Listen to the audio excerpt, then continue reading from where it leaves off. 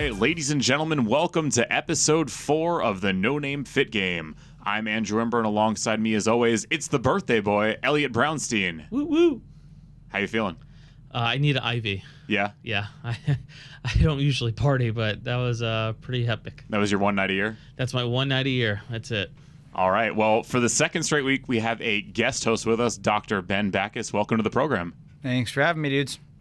So we're going to talk about a lot of things, as always. You know, we have a lot of diet, fitness, mental health talk, and as we've kind of become accustomed to, we always start off with something that's really, really on topic, right? I mean, last week we started off with aliens. We talked about Area 51 and that craze and storming Area 51 and all that good stuff. So this week, it's another space theme here, but this one just intrigued me so much I almost saved it for the Wild and Wacky, but I saw this story and I was like, we all almost just died. I don't know if you guys heard about this, but there was what they deemed a city-killing asteroid that apparently just missed Earth like a few days ago. Have you guys heard about this? No, this is news to me. So apparently scientists didn't know until it was too late. They discovered this like way after the fact that they could do anything about it. Now, granted, it was tens of thousands of miles away, but in terms of a planet missing an asteroid, like this was a close shave. So apparently it was coming at 54,000 miles per hour, just to kind of give some context here. And in actual size, they said it was wider than the Statue of Liberty is tall. So they said, like, if this had made contact, like, this could have destroyed a city. And they didn't know about it until 2 days before. How big of a city? I mean, I don't know. Any city. I mean, we could have been gone. you gotta clarify on the city. I mean, were we talking about like Topeka, Kansas, or are we talking Los Angeles here? They're probably fair. going the municipal definition of a city, like usually like a population hub of over, I think, 100,000 or over is a city. Which, right. Still, that's. I mean, this is my question. It was 10,000 miles away, you said? Tens of thousands of miles. Tens of thousands but miles. still, okay. the way they showed a diagram of this and the collision path, like, this was close. In terms of these objects. The vastness of space is impossible to comprehend. So exactly. The order of 10,000 miles is tiny. Is nothing. I'm shocked that it didn't come. That wasn't something that we would have found much earlier. Usually we track those things. We understand the gravitational pulls of all of the planetary bodies around and how things get sucked in, and we can make calculations as to when these things are going to come that close. I'm surprised that one sounds like slipped through the cracks. That's my question. With all the advancements in technology, I mean, we've come so far in so many different industries, they're just going to miss the fact that we almost got taken out by an asteroid. My thing is space is so big. Right, of course. Indefinite, that it's hard to... you can't get them all, You're right? going to give them a pass on this one. Is that what you're saying? Yeah, I mean, come on, it's space. We don't know where it starts or begins or ends. How are you gonna be like, hey, you missed that one, you idiot? I mean, I'm not claiming I could do this job, but I feel like, as Ben said, you gotta give him a pass. It's not like it's more surprising than anything else. Lord knows I ain't gonna judge him for missing it. I wouldn't know. But it's just like, wow, I thought we had. And it's pretty far from Earth. Like, I guess the trajectory was pretty epic, but I mean, it still missed us by a lot. I would recommend to check out this little GIF, so to speak, that they have on the internet of how close this came, because it's wild to watch. It's basically our solar system. Did they name it? Yeah, it was like OK 2019 or something. Really? Yeah, that's what they went with. OK 2019. Something generic. But basically, if you look at this image, it was crazy to watch the planet circling, and then they bring up this asteroid and Earth, and just how close it was to them making direct contact. I'm definitely going to look into that tonight. My curiosity is piqued on that one. Where did you find that article? The Onion? It was no. Oh, okay. It was trending all over the news. Really? This was big news. Oh, man. But you can't find it? When was it trending, though? Like a day yesterday? Yesterday? I was out of commission yesterday. Well, obviously. I had no idea what was going on yesterday. Elliot's trying to catch up here on everything he missed in society yesterday.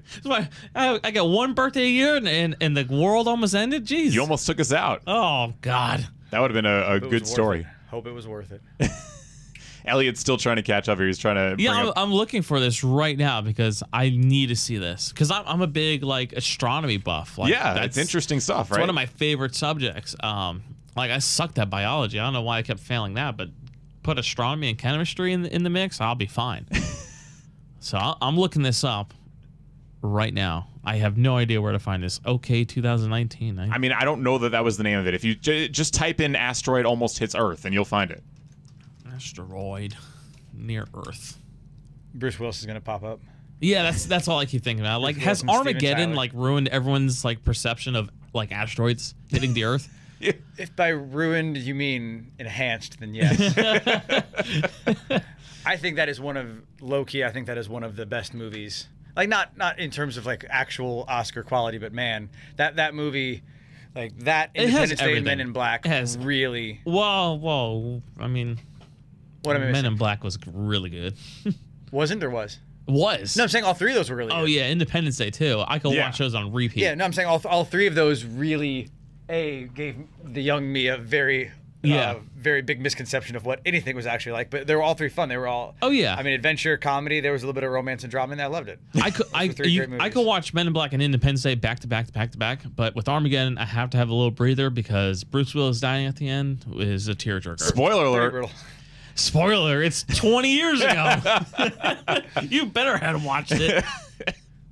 So while Elliot's still struggling to find out about this asteroid here, I think we should definitely take some time here to introduce Ben, start a little bit of the interview. That's what we always like to do with our guests, kind of, let the audience know who's on with us and credentials and stuff like that. So Dr. Ben Bachus is clinical psychologist. He also works at a ninja gym. So, I mean, this has become a common theme. Obviously, I'm in the ninja community, so we brought on some ninjas on this show. But I think that that's a really fascinating mixing of worlds there from psychology to ninja. The first thing I want to ask you about is what drew you to psychology, but we're going to get into ninja too. So while we have some time here and Elliot's still trying to find out about the asteroid over there. I found it. I found it. So have you could continue with the interview, but I'm just like, July 4th is when they found it, and then it was 240 feet in diameter, which is huge. So you can educate over there as 54,000 miles an hour it was traveling. right? And holy crap, did it miss Earth? Wow, that's crazy. Right? Yeah, Insane. no, it's pretty crazy. Save that page up for after this. Yeah, I definitely will. I'm going to show you that. My gosh. So as we wax poetic here on the incredible vastness of space and how close we all were to dying the other day. And how over all of our heads it truly is. Exactly. With No pun intended. with such a big topic there, psychology is too. So Ben, what really got you into psychology in the first place? Oh, I feel like that answer, the answer to that question changes depending on the day, and obviously it shouldn't. In all actuality, it was probably my dad. My father was a licensed clinical psychologist in Austin, Texas, where I grew up, and hearing his stories at the dinner table. Obviously, he didn't, he wasn't giving me full names or anything like that, but I would ask. My mom was my mom was a phenomenal Italian chef, so I loved having. That wasn't her job, but she cooked great Italian food every night, and I loved staying home most weekends, even if not just the weeknights, having dinner and then going and hanging out with my friends, and so it was just the three of us because I was an only child. And we couldn't really ask her about her work because she was a gynecologist, so didn't really make for good pasta primavera conversation. No. In terms of, postpartum, I don't even know what. So and Lord knows I, as a 10 or 11-year-old, wasn't really getting into too much that was interesting. So I think part of the, not burden, but like part of, my dad's experiences throughout the course of the day became, pretty interesting and carried a heavy load during the dinner. And it was just something I always found myself drawn to. And then in the year, let me do the math real quick. 1997, not to bring the podcast down. My grandfather died by suicide. Wow. And it was on my mother's side. And watching my dad kind of, for lack of a better phrase, deftly maneuver and help my mom's side of the family deal with something like that and help myself deal with something like that was pretty impressive. And I think a mixture of the fascination with the human psyche and then couple that with, the real world, helping people in distress. I think those two things as a mix probably is what drew me to that. Interesting.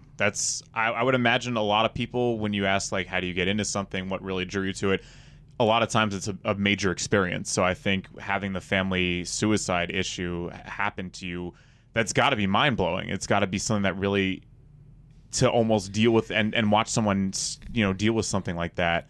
It was certainly very perspective changing, right? To see that, and I think, I mean, the criteria that I work with a lot of clients who are trying to find what they want to do with their lives, and the main things, the main questions I ask them are: do you enjoy it? Are you good at it? And how do you feel about the impact that it has? There's a lot of people I work with, they might be good at what they do. They might have some enjoyment in what they do, but they're struggling to find meaning in it. I'll work with someone who's not a Wall Street broker, but that's a pretty good kind of example of a job that kind of stereotypically doesn't have much meaning. There's not much, the goal of that profession is to take as much money out of their pocket and put as much money into your pocket as possible. I mean, money is, I know they're printing money, but in order to make money in that field, you're taking it from somebody else. Sure. It's not this infinite resource. And I have clients who do things not that, but analogous to it, and they're like, I feel nothing. This brings me no joy. And so we find something that does, and they aspire, like, oh, look how much joy psychology brings, or how much meaning psychology brings to you. And I say, yeah, but you don't have to go that route. I mean, I look at people like my tattoo. I have a tattoo artist who's done most of the work, or at least he's done not most of the work on me, but he's done a good chunk of the work on me, and the meaning that like the experience that he gave me doing that. I didn't just walk into a parlor and was like, oh, give me the barbed wire on the bicep. It was like, hey, let's sit down, let's make this art together. I saw Elliot, art on your arm that looked like it was pretty well thought out, and you want that to be a powerful experience. You don't want it to just be this random guy. You want it to be like, hey, thanks for connecting with me and understanding what this tattoo means to me. Yeah, this process for my tattoo took about 3 weeks to a month before we actually sat down, and she was a good friend of mine who did the artwork, Danielle Artness at Artness Colorworks, and we brainstormed really, really well on what we want to do, and you could tell the enjoyment factor that goes into it, because she just doesn't want to be like what you said, oh, I'll take number 39, like it's a big McDonald's menu, So I see what you're saying about that. And it's an intimate and vulnerable thing to get a tattoo. Like, it's you have to lie very still, and I have mine's on my inner arm. Like, you're lying down, you don't have a shirt on, and you can't move, and it's vulnerable and intimate. It really is. And painful. I didn't say the word, but yes, horrendously painful. Yeah, the inner arm. That's why I haven't done the inner arm yet. It's gonna suck. Like, if you want to do it, like just get ready. It's awful. It's awful. I have 5, and one of them didn't hurt. 3 of them were kind of painful, but that one just lit me up, man. It's too scary. And if I had an artist who I didn't feel like was connecting with me, I mean, I wouldn't have bailed, because then I'd have half a tattoo on my arm. But it would have been an experience that I don't look back on and smile, and I want to look back and smile. And so, I guess, so psychologically, you don't have to be like you don't have to be a shrink to find meaning in what you do. You can find meaning in anything, in almost anything. And you do multiple things. I think this is an interesting jumping off point to kind of connect the two. So not only are you in psychology, but you're a Ninja Warrior coach at a very awesome facility that we've both trained at many times, ATP, down in Fort Lauderdale. But you're also good at, like, you're not just an athlete. Like, you're a good athlete. Like, I appreciate that. I've seen you medal in triathlons. Like, I mean, so you're not just fooling around. You're not just trying to get in shape. Like, you are good at what you do. So how do you balance such an intense, I'm sure time-consuming job of psychology with training others, this work-life balance that you can keep up the ability to still be a medal contender in a very difficult type of race? What's that work-life balance for you? Ooh, that's a good question. Well, okay, so I have 4 jobs, but each of the jobs in and of itself is part-time. Like, I don't have 4 full-time jobs. So one of the jobs I do is with a website called Doctor on Demand, and I do teletherapy. I do that every day from 9 to 1. Then I have my private practice open from 2 to 6. So those two right there. I mean, there's sort of your one full-time job of being a therapist. I coach Ninja Warrior 1 night a week for 2 hours, and if she needs help with some other stuff, I'll come in on like a Friday. But I treat my training as my coaching. Like, I'll demonstrate moves. If someone is struggling with a lache or with a salmon ladder, instead of saying, here, try this, I will say, all right, here, watch how I do it. Look at this hand position, or look at how my body is swinging, or whatever. So, and I'll admit it's not it serves two purposes. It serves because it serves me the getting that bit of that workout, but then it helps them. And I always, at the end of every workout, I always construct a finisher that I have to participate in as well. Nice. It could be everyone has to do 5 rope climbs, or we have to I'll play follow the leader, and I'll go up the salmon ladder or down the devil steps or whatever. So I find ways to kill 2 birds with 1 stone as frequently as possible. And then teaching, I only teach, I teach 3 classes per semester. And then I shave a little bit off of my private practice.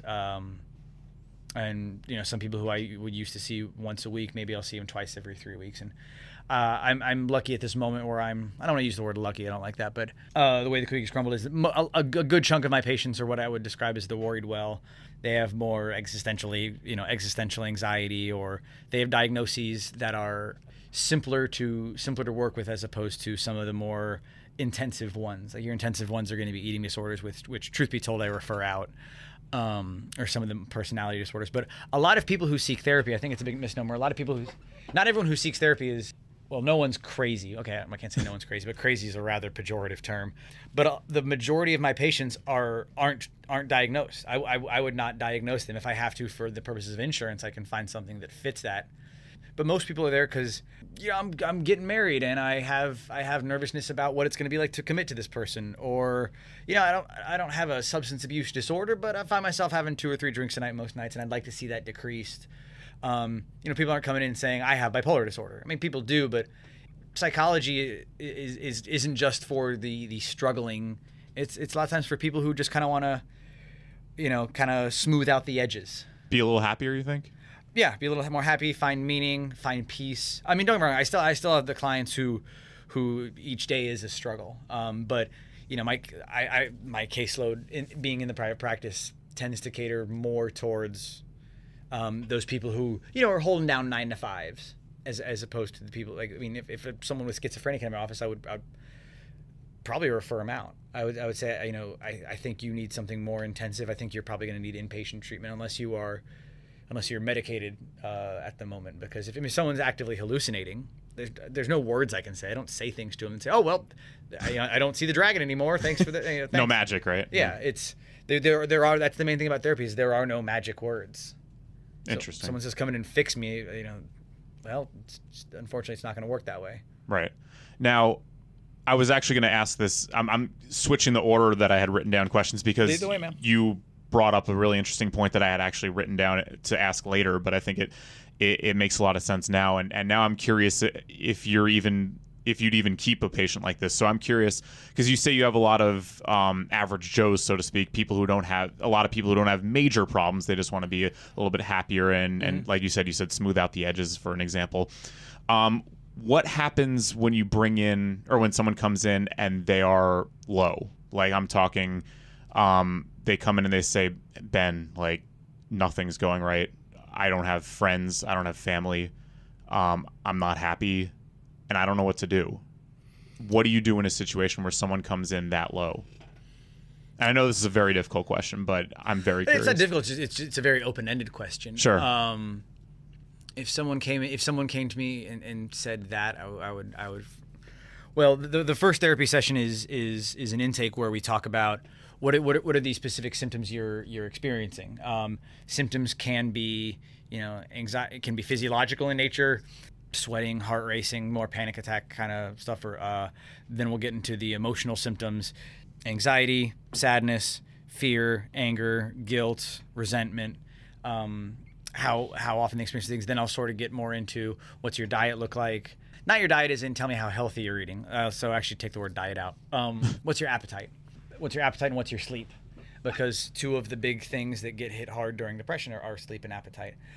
So after I sort of conduct a basic, try to get a basic understanding of what their life looks like, then we'll say, okay, I want you to, we're going to get into a time machine. We're going to go 1 year in the future. And my time machine, to get a year in the future in my particular time machine takes about 5 minutes. So we have 5 minutes while we're sitting in the time machine, and I want to know what you hope to see. Your goal as a client is to fire me. My goal as a therapist is for you to fire me, just to say, hey, I don't need you anymore. Like, we're done. Sure. My favorite thing is when someone says, hey, I don't need you anymore, we're done. And I say, cool. You got my number. Call me when you need it. And they never do. And that's great. So I'll say, I honestly hate to cut you off, but I mean, that's something I've never heard before. The fire me thing? Yeah.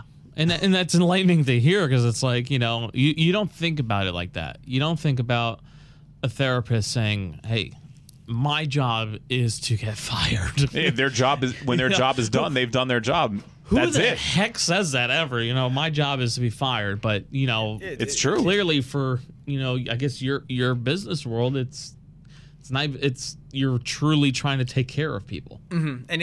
And the way you take care of someone is, God, it's such a cheesy term, but help them to take care of themselves, or else I'd be stuck. I would get 25 clients. Once I build my case with 25 clients, I'm set for life, and now I only help 25 people. I probably have one new call a week of someone who found me through insurance or through a friend of someone who I treated before. So it kind of behooves me to kind of churn people out.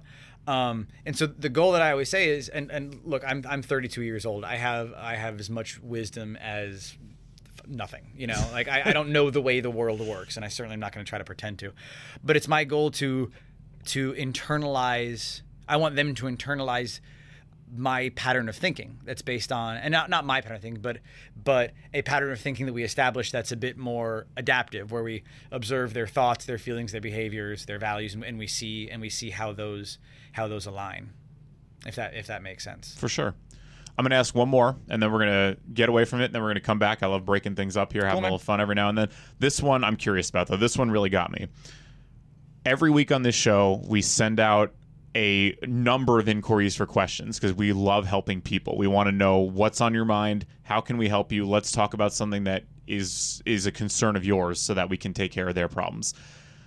We had Kai on last week, a vegan ninja warrior, so he had a couple specialties. Half a dozen questions came in. I put out a feeler multiple times this week that we had a psychologist coming on the show. If you have any general mental health thoughts in your brain, hit us up. Nothing. Zero. All week on multiple platforms. And I want to throw this your way, Ben, obviously. Talk about mental health stigma, because this is what I think it is to me, because there's no way that every single person who saw that message said, I'm perfectly fine mental health wise. There's nothing wrong in my life. I'm perfectly happy. In fact, I would say it's probably the opposite. There's probably plenty of people who have some sadness in their life, who something could be better. But yet not a single person reached out and wanted to make it public. And I even said, like, if you want to message me and we can read it anonymously, whatever you're comfortable with, we'll do it like that. Not a single person reached out. So I thought it was very interesting, and I think it's very telling that mental health is still so much, it's looked at so much differently than a physical health checkup. Like, everyone goes to the doctor. You're not going to hide the fact that I'm going to get a blood test and see what's wrong with me in my bloodstream. But when it comes to mental health, I still feel like there's a stigma. There very much is. And I mean, look, you can take the most depressed person and have them stand next to a perfectly fine individual. You're not gonna be able to tell the difference. I mean, you can look at body language, but if I tell both of them, stand up straight and put on a suit, they'll be able to do it. Sure. But so there's a bit of what I guess you could almost call deniability that you can go through with the mental health route. Whereas if you have a broken arm, or if I show you a test that your blood is hypo something, I don't know. Sure. I'm not that kind of doctor. That's a bit harder to refute. To me, and it's easier to explain. I can say, oh, look, your blood cell count is X because, and the reason for that is Y, and there's not much of an argument that gets to take place. And that says nothing about who you are as a person. Whether or not my arm is broken, or I have type 1 diabetes, that doesn't indicate anything about my strength of will or whatever. Interesting. And people sort of in that mental health, or who struggle with mental health, it gets a bit trickier. To me, a stigma, I mean, the big stigma that I don't know how old you guys, I think I'm guessing we're all around the same 30. age. Yeah. The big stigma that was around the time that we were being born was AIDS in this country. That was the big stigma. That was the big taboo. And it was back when it was called GRID. It was gay-related immunodeficiency. And I think the big stigmas there in part because of the homosexual aspect of it, and we certainly weren't as progressive then as we are now. We still have a long way to go, but that's a different story, obviously. Sure. But it's just something that wasn't well understood. So what a lot of people do when you don't understand something, you assign a supernatural explanation to it. I think that's where a lot of polytheism came from. I don't understand the sun and the moon and the tides because I'm a Persian farmer in 1500 BC, and for me to accept the fact, I don't want to accept the fact that I have no control over any of this at all. That's horrifying. So what I'm going to do is I'm going to create gods who I can pray to, who I can at least talk to, and then I'll feel like I have some sort of control over the situation, and it'll be it's up to them in the end, as opposed to it being a dark and whether it's a drought or a deluge, in reality it's meaningless. It means nothing, and I think that terrifies people. So they assign these bigger spiritual explanations to kind of give them comfort at night. Mm-hmm.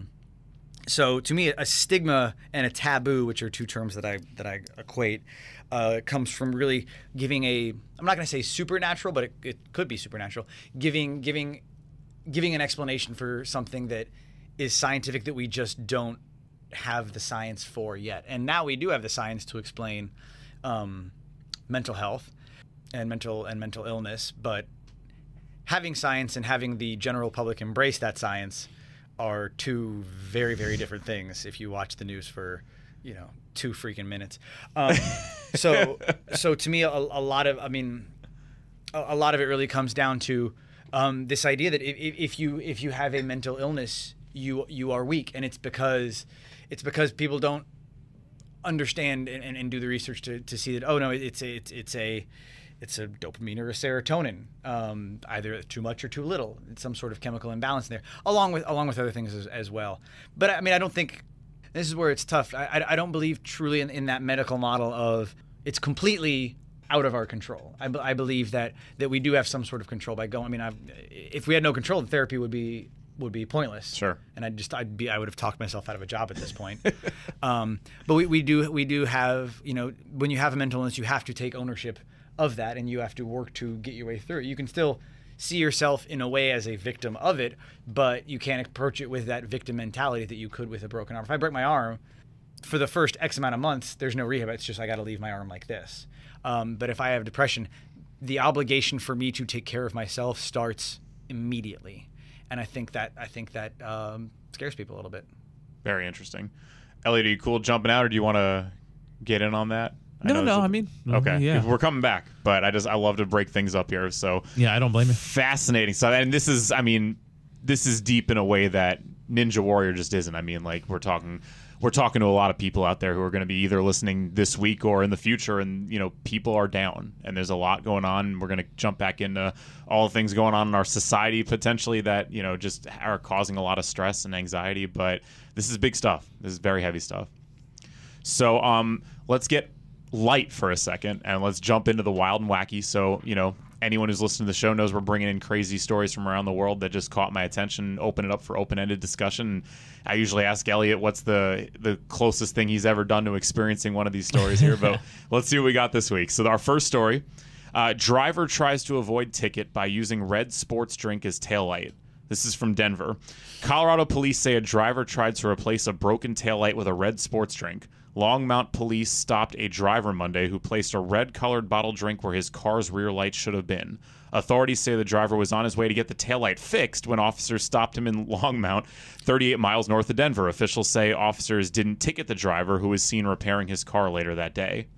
So I think my biggest question is, how long was this going on? Because they got him as he was getting it replaced. So did they just happen?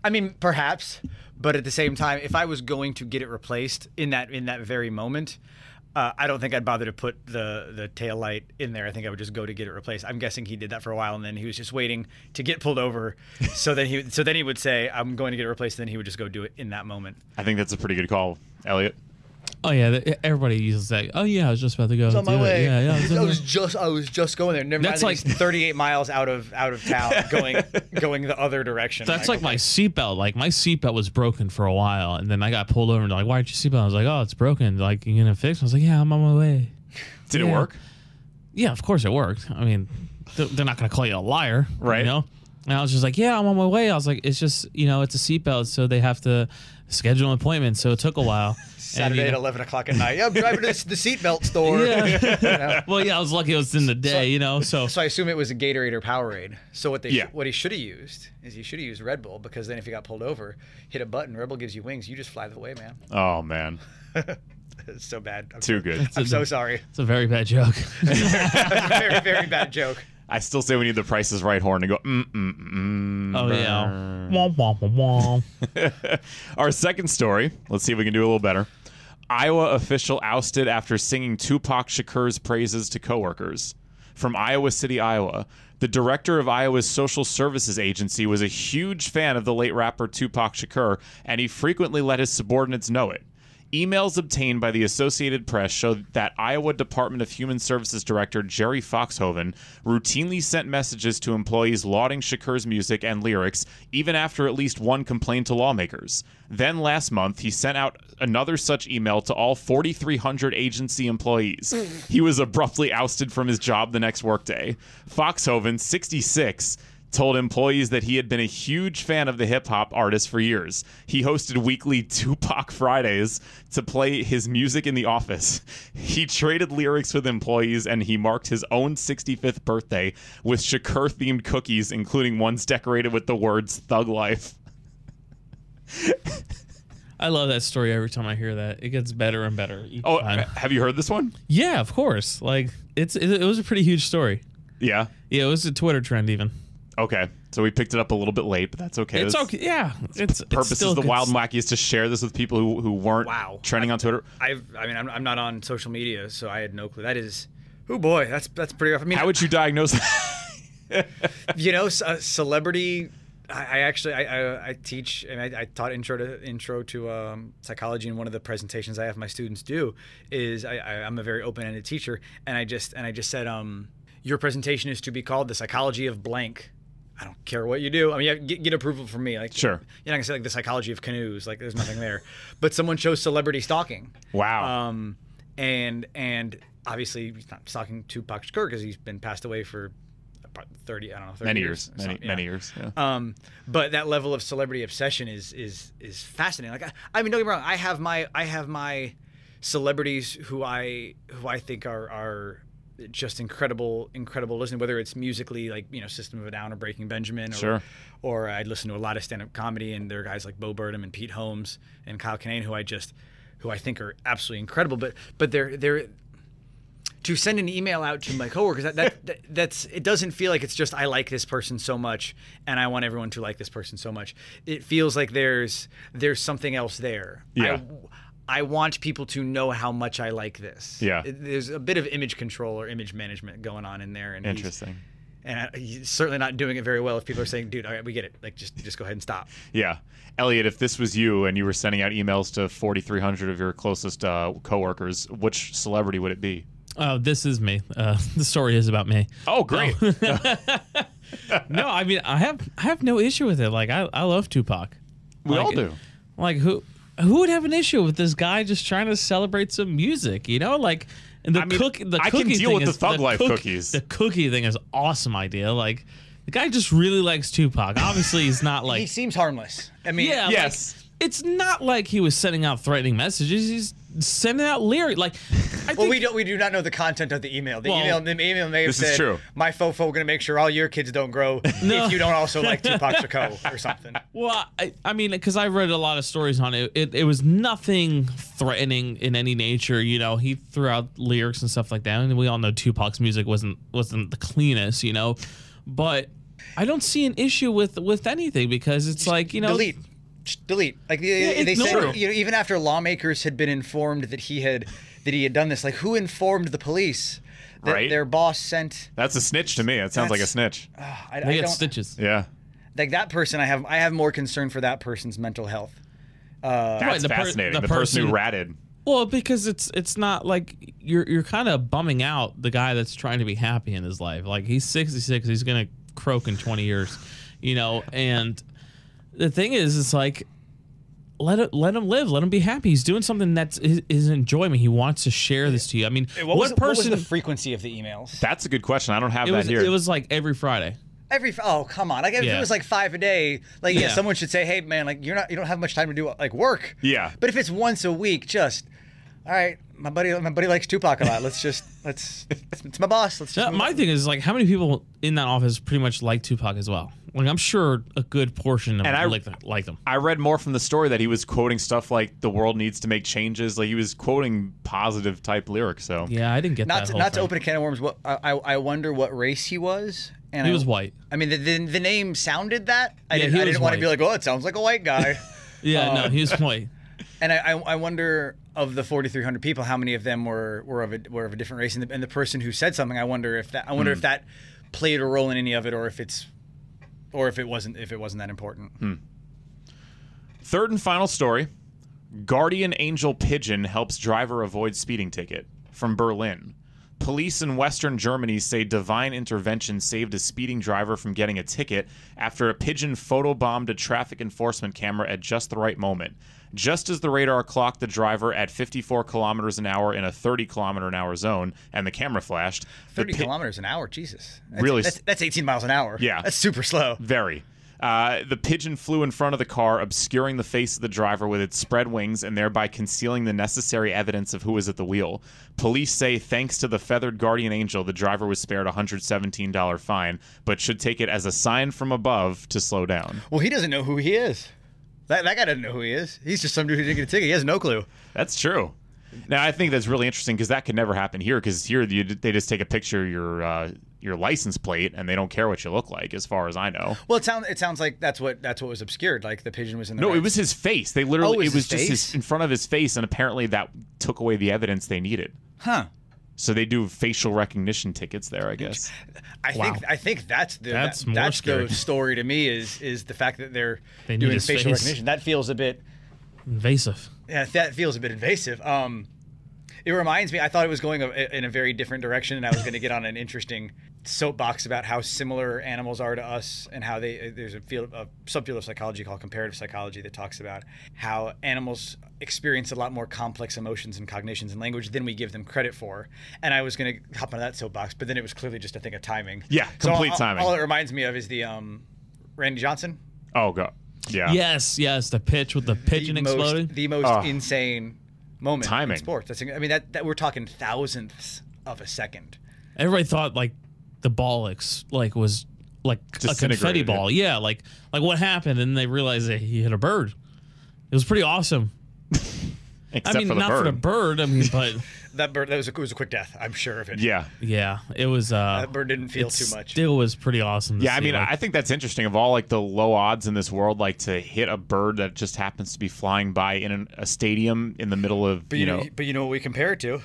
The asteroid hitting the asteroid almost hitting Earth. I mean, right? Think about the size of a stadium. Think about the size of a baseball, and think about the speed of a baseball and a bird. In order for that to happen, we're talking on orders of billions. But when billions of pitches are being thrown, it's bound to happen. Just like an asteroid potentially coming our way. And I imagine, I'm sure I'm going to butcher it by an order of billions, but like, you've read like, you take an empty football field. I think what they said it was like if you're trying to emulate I don't remember if it was a molecule or if it was an atom or if it was the solar system, but like go into an empty football field, you put a grain of sand in the middle of the field. That is the sun in the Milky Way galaxy. Wow. Like it's so tiny. That's insane. Yeah. So for something to hit, and we see the sun is huge. So for something to hit the Earth, just the odds are crazy. But pigeons and baseballs are planets and asteroids. It's on a different scale. That's so profound. I don't know if I can get over that. I can't. Pigeons and galaxies. It's a very odd combo. Pigeons and galaxies. I'm just trying to make up for my Red Bull joke that I was sincerely proud of when I made it. I was hoping you still have a lot to make up. Yeah, I do. See if I can dig myself out of this hole. So, as always, wild and wacky, living up to the name. So we owe Rudy an answer this week on the show. He asked a question last week. We weren't able to get to it, so we have to answer it on this week's show. Rudy he asked the podcast last week when you don't have time to cook. So like he gets his workout in, super busy. He needs a post-workout meal when he can't cook and he has to eat out somewhere. And he asked us for our opinions there. Now, I'm not a fan of going to restaurants. You know, in all situations, if I can cook, I know what's in it. It's obviously going to be the healthier decision, but I understand not everyone's in the same boat. Sometimes they need a quick source of something, but they don't want to, you know, blow a huge caloric intake on one meal here. So I think you just got to be smart in these situations. Like, there are places that are clearly better than others. I mean, I've been to Bolé many times, and they give you options. I love Bolé. Yeah, like there's healthier options there. I mean, granted, you're not going to know what's in that sauce. They might have a ton of extra stuff, additives, and you know, it's not the perfect solution. But it's choosing a Bolé over a McDonald's or something of that caliber that makes You could the still difference. have McDonald's. You can. Yeah, well, what do you mean, you or you? Well, how did you say you? You. We'll give you your thoughts here, Elliot. No, I mean, you can have whatever you want. Okay, if you don't have time, you can have whatever you want. It's making sure that you have the time or the proper meal structure 90% of the time of your life. You know, if you want to go have a McDonald's, that's fine, but know your limits. Don't order 9 quarter pounders of cheese and 20 McNuggets. But I mean, I may be reading this wrong, but I think his question was more like, if I have to do this, I'm not looking for a cheat meal. I'm not looking for whatever I want. Right. What's my healthiest option? And that's what I mean. It's like, you know, I can't tell you how many times through my weight loss processes and stuff like that, I went to McDonald's and I ordered a 6-piece Happy Meal with apples and a water.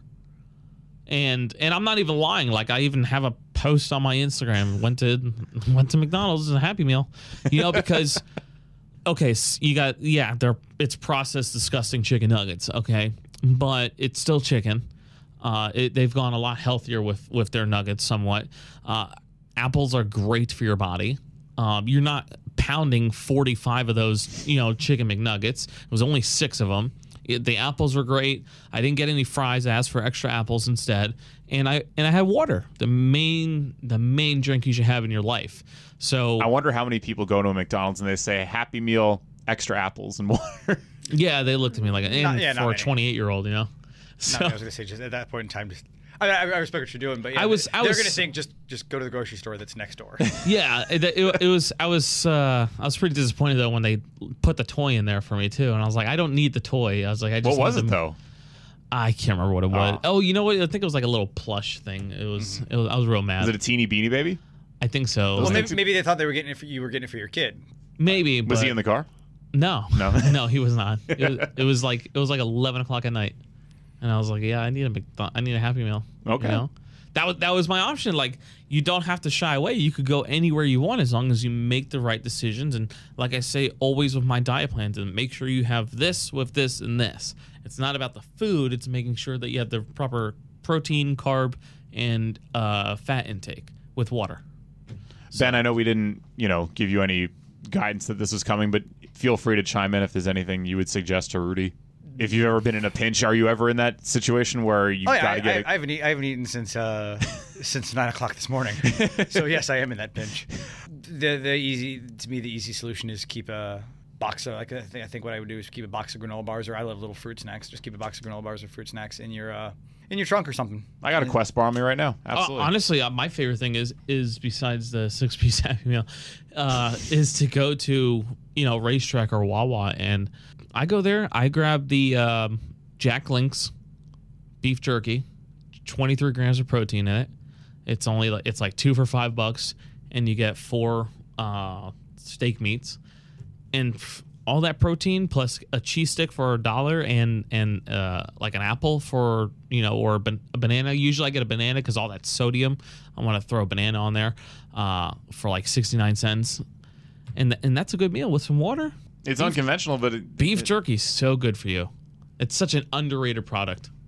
So, Rudy, hopefully that gives you a little bit of something to go on there. I want to jump back into the interview with Ben, talking a few more things about psychology before we do some more general stuff and finish up after that. This I'm so curious to get your opinion on, because I know you're a sports fan. Yes.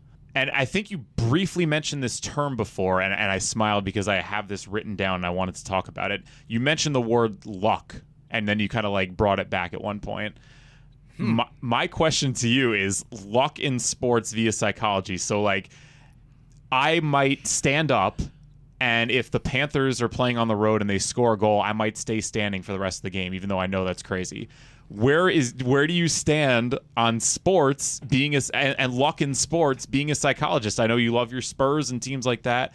Are you gonna stand up for the whole game if your boy's going off? If Aldridge is having, heating up from downtown, what's your call on luck in sports as a psychologist? So there's two different things I think we look at. So we're talking about superstition, essentially. True. I'm going to look at player superstition, and I'm going to look at fan superstition. Yes. And player superstition, I think there is something to that. I don't believe any of it actually. There's any cosmic thing about it, but I do know. Michael Jordan wore a pair of. I think he wore Carolina shorts, right? Yeah, his Carolina shorts under his Bulls shorts. I think Tim Duncan did the same with Wake Forest and his shorts. And I think that actually can have some sort of effect. I think that puts you in a mindset of not that like feeling lucky makes you lucky, like it's a placebo or something, but well, I don't know, maybe in a sense it does.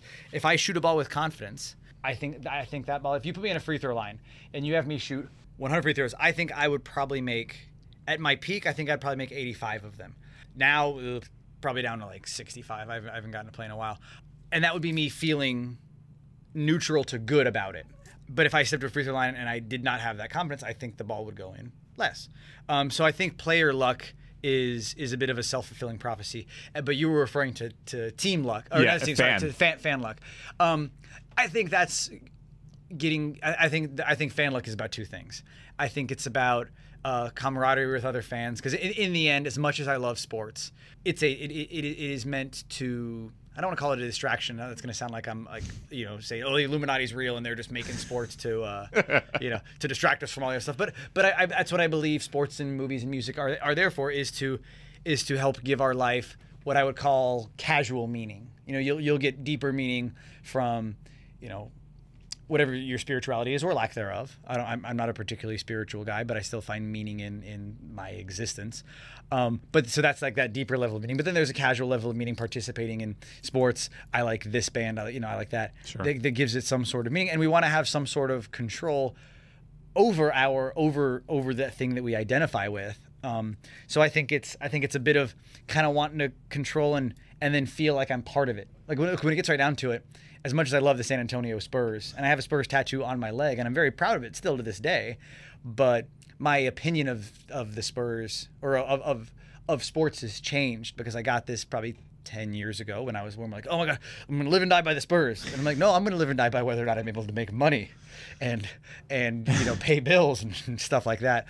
So I've definitely scaled back my passion about a sports game going a certain way, but I mean, I won't lie, I was still pretty pissed off this past year when the Patriots won yet another Super Bowl. So that only goes so far.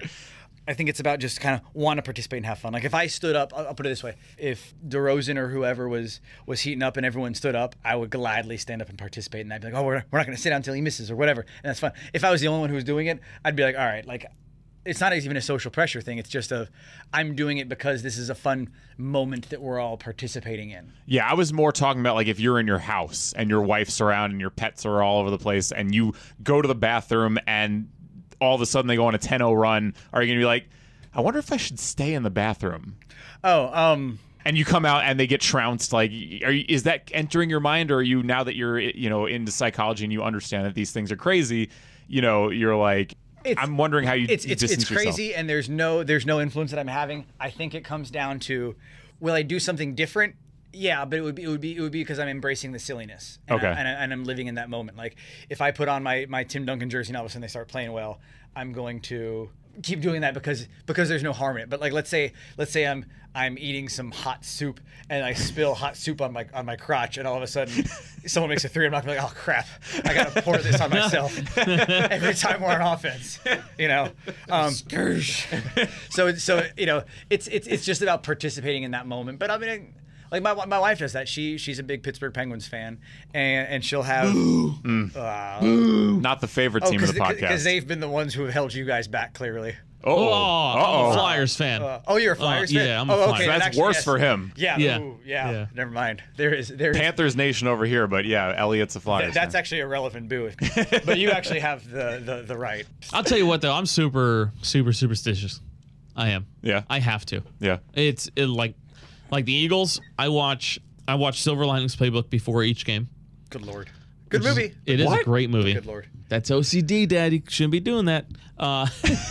But I watch that. I have my own Eagles outfit that I wear every Sunday. Now, so the year they won the Super Bowl, which is only 2 years ago, 2017, right? So the year they won the Super Bowl, first game of the season, I had my get up. My Donovan McNabb jersey, my Eagles pants, my Eagles shoes, my Eagles socks, and my Eagles hat. The second week of the season, because they won the first week. The second week of the season. Is that when Wentz went out? No, Wentz went out like 9 or 10, week 9 or 10. Yeah, week 13. So week 2, they lost, but I was up at Legoland that day, and we were. I made sure I caught the game too because I wasn't going to miss the game. We left Legoland so I could watch the game, and because I'm a psychopath, but I wasn't wearing my outfit, and they lost, which is weird. Okay, and I didn't catch on to this until because I wanted to wear my outfit every week. So I started wearing the outfit every week, and we were winning. The game that they lost to the Seattle Seahawks, my pants were dirty. Some sauce got on them, all right? Some really good tomato sauce. And we lost that game because I was wearing my black pants, okay? And I remember specifically. And then the game that Wentz went out, so my ex-girlfriend, my girlfriend at the time, she bought me new Eagles shoes. So she's like, put them on. I was like, I'm not putting shoes on because it's not part of the game day outfit. I was like, these shoes are my Friday shoes and my Monday shoes, but not my Sunday shoes. And she's like, put the damn shoes on. So I put the shoes on. Wentz throws a pick six right in the beginning of the game. And I said, nope, these are going in the garbage. What? So I put the regular shoes on, and we came back and won that game. Although Wentz was out for the remainder of the season, those shoes had something to do with it because those shoes never touched my feet in the beginning. Is that what led to the downfall of the relationship? Probably. Okay. Because I'm a psycho. So, but ever since then, we won the Super Bowl. I wore that outfit every day until we won the Super Bowl. What happened last year? My pants don't fit anymore. And that's the whole explanation for the Eagles season. My quads are so big, Okay. That's okay. Yeah. Working on my glutes. Oh, that's funny. But I mean, I'm super superstitious. I can't help it. I'm like, for instance, the Mets when they went to the World Series. So that year, as you know, I was working for the Mets before this, and that year Daniel Murphy gave me his socks. Okay, so I said, like, well, if once they're in the playoffs, I'm gonna wear Daniel Murphy's socks. Like, give these guys some whatever. Gonna support my team. I put those socks on, and he went on one of the most incredible postseason runs a player has ever had. Clearly thanks to you. He broke home run records and stuff like that. So I was even up there for the NLCS against the Cubs. Screw the Cubs. And Daniel Murphy, I was wearing those socks. He hit a home run in Game 1 and Game 2 and hit him exactly to my section and seat. See, what is the overlying argument here? Like that there are forces at play? The superstitions are real. Like, okay. Like I believe in it. Like there's some type of connectivity in the world that allows you to relate in some sort. Do you want a rebuttal, Ben? Like the Matrix. Sure. I'd love to rebuttal the Matrix. Correlation does not equal causation. I think it's wonderful that you do that. Again, like I love that. It's a great way to participate. But at the same, so here's the thing: there are when New York when the I'm just going to use an example. It's not a current. It's not a current rivalry, but just to put two big cities in there. Let's pretend the Knicks were good. Yeah, we'll definitely have to pretend. Knicks versus Lakers. LA is a town of, I don't know, I'm going to go 5 million people. New York is a town of 7 million people. So this is actually an interesting question. Are there certain cities that are more superstitious than other ones? And I'd love to see if we could figure out why that would be. Because if Boston's definitely one of those. I mean, think about the Red Sox and and all this other. So if superstition was real, then what I would say is the town or the sports team with the biggest population would win every year because they have the most people doing the superstition. I've thought a lot about that. Yeah. You know, for every 10 people who are like, oh, I'm gonna eat this sandwich standing on my head because I want Tom Brady to throw a pick six. There's 10 people on the other side saying, oh, I'm gonna drink this Heineken through a straw because I want Tom Brady to throw a touchdown. Right. So is it just? Is someone believing harder? Well, because I think the big picture around it is, how much of an effect do you as an individual of a population of 350 million of just the United States, to say, how much do you as one person have of an impact? Right. And it's obviously the question of I mean little. I am a nobody compared to anything, especially me, But I do feel that in some type of I guess like some kind of underworld like realm, that what you do and maybe what you and other people do has some type of push towards making something magical happen. You kind of talk about the butterfly effect a little bit. Right. The butterfly effect. Like the movie with Ashton Kutcher. Thanks for doing that. Yeah. Thanks for bringing him up. Yeah. Well, because honestly, I watched The Matrix the other night, and the Oracle was like, watch out for the vase, and I was like, what vase? The vase broke, and she was, and she asked the question. The bigger question is, would you have ever knocked down the vase if I hadn't mentioned it? And that's like, okay, wow, blew my mind. That's such a great question to ask. It's like, would this have happened if you had not done that? And isn't that the greatest question of all? It's one of them. What couldn't have been if you didn't do this, right? Yeah. I have wondered at times, the odds of me, the amount of things that had to happen in that order, in those moments, for me to meet my wife, the woman of my dreams, the person who I love, and I'm going down the road forever, is so crazy fragile. I had to get into this school and not get into that school, and get into this school and not get into that school, and go here and go here, and this and that. And it's crazy. And I wonder... And I wouldn't trade any of it for anything because I'm so happy. But part of me wonders, not like, oh, I wish it were different, but what amazing things just passed right by. We're just, they needed 10 coincidences, but they only got 9. I think this is a fascinating question. I want to bring it in another direction. The people who we're sitting around this table with right now, this is why I don't take friendship for granted, and why it drives me crazy that people do, because in a world with 7+ billion people, the 0.000 repeating 1% of the population that we actually know and come into contact with, like you said, the amount of things that have to happen, that you have to live in the same area, that you have to go to the same places, the amount of things that have to go into actually knowing somebody and becoming friends. That's why I don't take friendship for granted, because the odds of meeting anyone in this world are so insurmountable that to me it's special. I know that's cheesy as all hell. No, I mean, I've always, it's similar to what you guys were just talking about, and it's always very interesting. And I think about it constantly too, because I generally think that without all the mess ups I've had in my life and all the crap that I've done, I don't think I would be sitting here doing radio or sports reporting like I want to. Like the biggest question is like, oh, what would you be doing in life? Like me, I have no clue. Like, I am not talented whatsoever in anything. So it's like the question is like, what would you do? I don't know. Like I grew up poor. I couldn't afford school, like I'm a videographer and I do radio and I talk about and write about sports. Like I got lucky. I got a lucky break. But how many times, did I have to do things a certain way or have to go through these certain steps to actually be where I am? Like to go way back, I think 2009, it's like, okay, I was a security guard. I asked the editor, what do I have to do besides go to school to become a journalist? And he wrote, go to school. I'm like, well, thanks. That didn't help me out any. And he just told me what I wanted to avoid. And then I'm working as a security guard, and then I met my son's mother. And then, because somehow that has to relate to it, because I ended up getting a job at the newspaper, and then I ended up wanting to be in radio, and then all these other things just kept mixing in, and you're like, how the hell did I get here?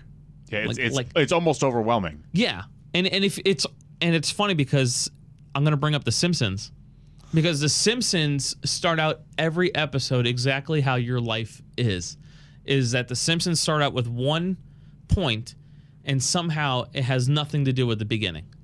And that's how life is, because you do one thing and somehow you're looking back at it like, what just happened? This had nothing to do with what I was doing right here, but now I'm over here. Got a couple more like things. Got to let Ben get out of here soon, so we got a couple of last questions for him. And I know I almost shudder to bring this up with how little time we have left, but I really wanted to get your opinion before we got out of here on this Lead the question. way. And if you said one of my previous questions was very open-ended, you're gonna laugh at this one. But my basic premise is, what's happened to society's empathy? Like, I feel like I know he's already laughing over there. I know He almost had a brain aneurysm. I know this is a horribly open-ended question. No, I love it. I love it as a question. What happened to society's empathy? Because I feel like every day we've, as a society, whether it's social media or whatever, so many factors have gone into, and Elliot and I talk about this almost every single week on the show, how social media makes everything so easy in our lives to hate on each other, and we sit behind keyboards and we're just angry and we argue, and there's no debate anymore. It's just, I'm right, you're wrong, black and white, left and right. Yeah, I have a troll account just to make fun of Andrew, you know? We always talk about this every single week, right? So my question is, I don't think it was always like this. You know, we hear stories about how, you know, our parents left their doors unlocked. You know, I feel like society's changed a lot. And I know there are a couple of not so obvious answers, but there are definitely things that come to my mind on this situation. I know you're you're racking your brains over there to try to put this probably in the right way. But to me, I feel like as a society, we have to find a way to get some of our empathy back. Because I think too many of us are at each other's throats, and one of the main messages of this podcast is to spread love, not hate. And I'm curious to get a psychologist's opinion on what we can possibly do. You know, it's a very good question, and I think there's a level of complexity to it that makes it tricky, because at the same time that I have the general feel that we are doing. I mean, you know, I think there, you know, we could easily make an argument that we are doing worse empathically now than we have in a long time. But I think we could also make the argument for the opposite. I think we could also make the argument that this is the best we've ever done. We talk about, and I would very much like to point out that, again, I am a 32-year-old who does not the amount that I understand is the pebble of sand in the football stadium compared to what I do not understand. Sure. So these opinions are on the spot and not, you know, I could easily be convinced otherwise if information presented itself. But at the same time, I think this is almost the best we've ever been. I mean, look, you know, our grandparents talk about a generation of leaving doors unlocked, and that's great. But at the same time, there were separate drinking fountains. I think that while we've lost a little bit of empathy, I think we've gained a lot of tolerance, and it's almost like empathy is this non-renewable resource. It's easy if I'm in a room with 100 people and I want to have empathy for 10 of them. It's pretty easy, but I'm going to forsake those 90 others in order to have empathy for those 10. And 50 years ago, 60 years ago, those 10 people were, who's my clan? They are, you know, the straight white middle class male. You know, that's who you have that empathy for, and you don't go across that aisle, whatever the demographic that would make that aisle would be. If you ask me to have empathy for 100 people in a room full of 100, I don't think I don't think I can take my level of empathy and multiply it by 10.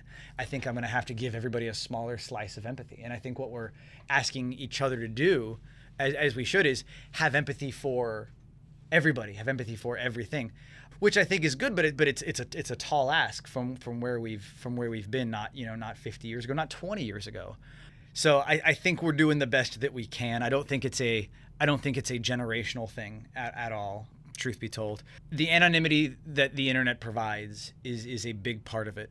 But I think that it's just, a lot of it is just now we're trying to care for everybody. And the sad thing is, like, if I care for 90% of people, if I'm somehow able to push my limits and I have empathy for 90 of the 100 people, that someone's going to point out, they might not even be in the 10% that I'm excluding, but someone's going to point out, now you're not caring about these 10 people, and that's not okay. And it almost feels like I just put in so much effort and I'm still getting crapped on for it, So maybe it's going to be easier for me to just kind of circle the wagons and get back to my little crew and screw everybody else. And it might not even be about race. Getting in a fight online with someone, they could be the same exact thing that I am, the same race that I am.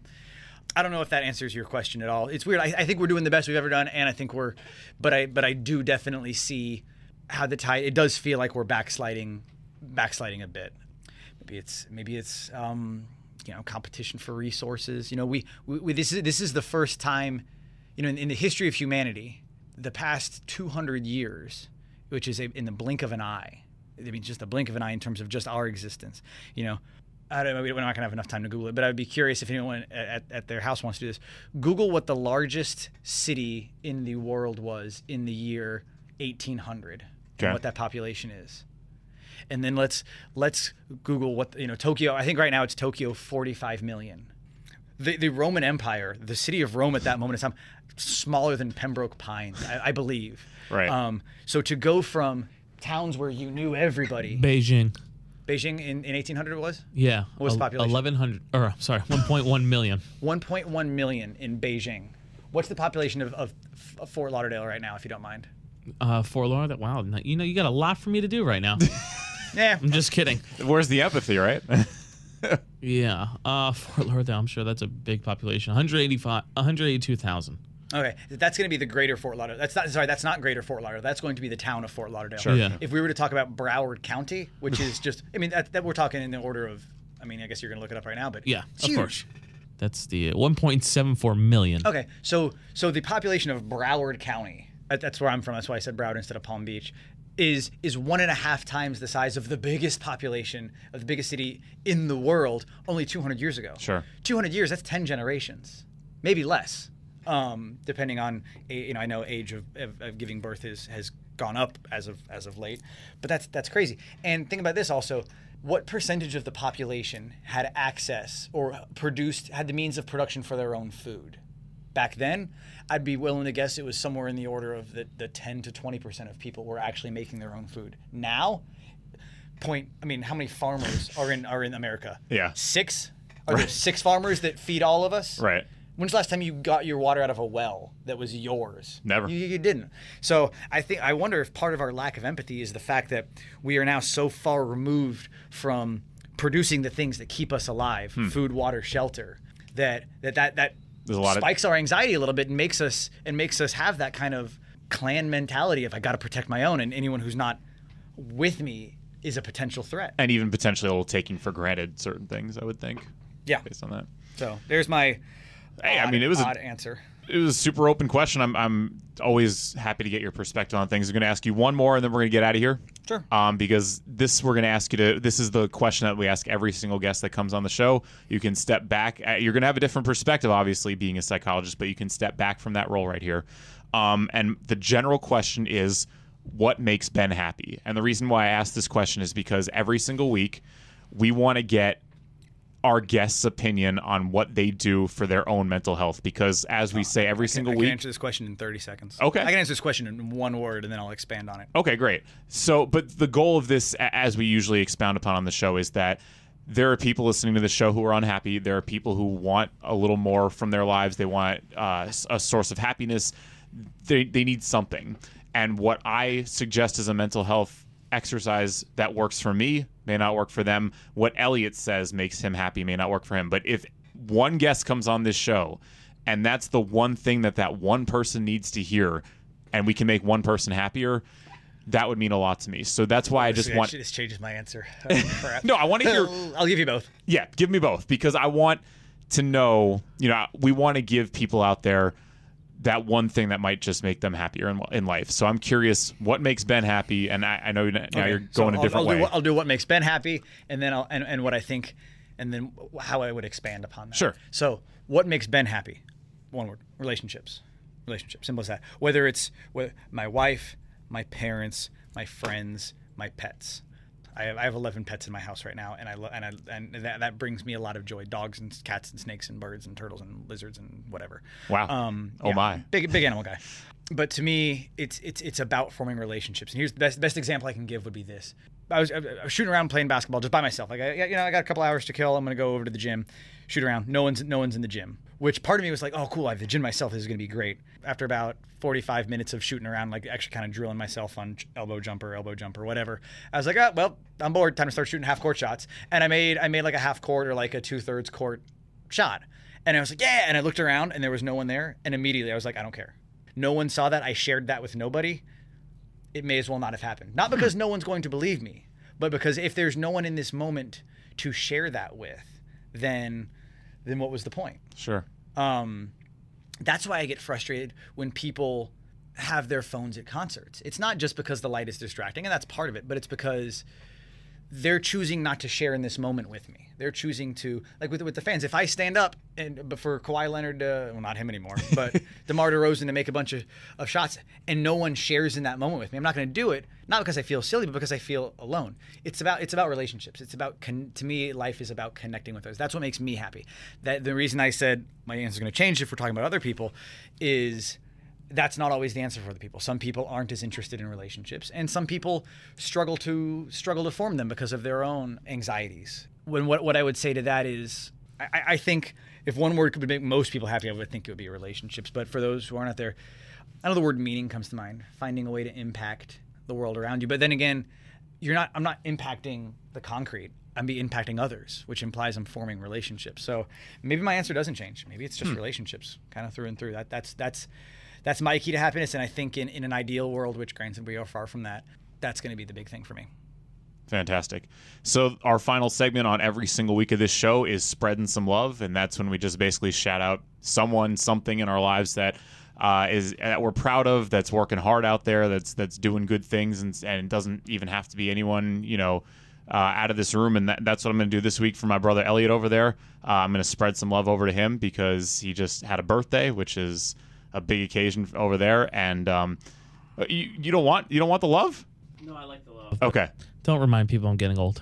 You're still younger than both Ben and I, so you can calm that down. You're definitely not old. I feel old.